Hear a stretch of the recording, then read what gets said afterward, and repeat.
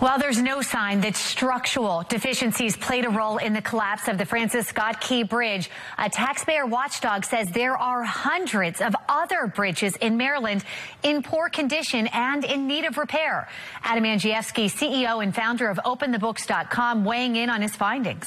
According to reports, there's 300 bridges across the state of Maryland that need to be out and out replaced. There's 250 of them, about 5% of all bridges that are classified, according to the federal inspections, as structurally deficient. Wow. There are 2 million crossings of cars over those structurally deficient bridges. How does that compare to the rest of the country's bridges? Now, that puts Maryland actually against the rest of the 50 states in the top 20%.